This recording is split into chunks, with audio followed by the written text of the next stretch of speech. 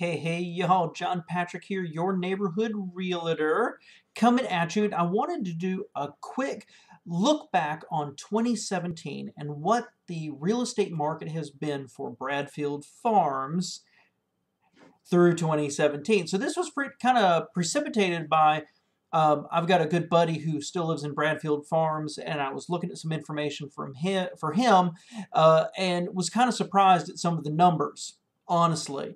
And so I want to do this quick video and accompanying article with it, kind of giving you some feedback on what's going on over there and what the market looks like. So if you don't know me, my wife used to own a house in Bradfield Farms. I lived in Bradfield Farms, and my family actually still owns a house in Bradfield Farms. Bradfield Farms is one of my favorite subdivisions in the entire Charlotte area, primarily because of the people and the amenities that are out there. I'm a passionate advocate for the community overall.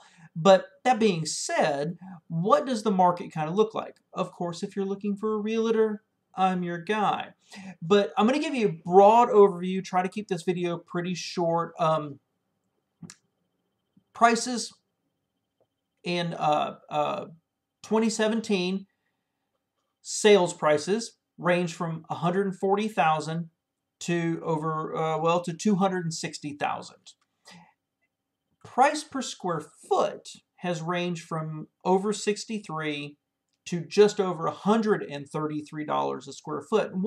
Why this incredible difference? Well, part of it is, of course, based on the size of your property. The bigger houses have a lower square footage, even though they net more money.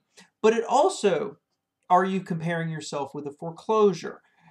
If you're comparing your house, what's the interior like? What's the yard like? Has everything been upgraded or not? Are you comparing apples to apples? And that's one of the places that your trusted real estate advisor can really play an important role for y'all. But once you get your house on the market, how long is it going to sit there? Well, statistics here varies from 1 day to 180, so 6 months, 182 days actually. Looking at the averages, the average in Bradfield Farms through January is about 26 days. You're looking about 25, 26 days, something like that. And average price per square foot rose from January 2017 of about $95 a square foot to January 2016 of about $105 a square foot.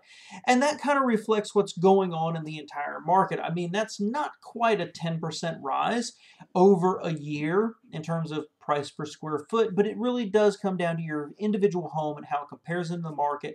What else is on the market, and how do you fit into all that? What's the absorption rate? Right now, there are 2 houses actively for sale when I'm doing this at the beginning of March, and there are 5 currently under contract. So out of 7 on the market, 5 of them are already under contract. 2 more have kind of sat around for about a month, looking for the right buyer. So what is the takeaway from all this? Well, number one, I really believe Bradfield Farms is an excellent, amazing place to live. But when you're getting ready to sell your home, having that trusted advisor to talk to look at what else is on the market, to get advice about how to get your house ready for sale, to present the best face forward to the buying public. And I also believe that Bradfield Farms is extremely price sensitive. This market has told me over and over again, and the other agents that I've talked with, that if you price the house right on the market, you're going to get a lot of traffic and potentially multiple offers.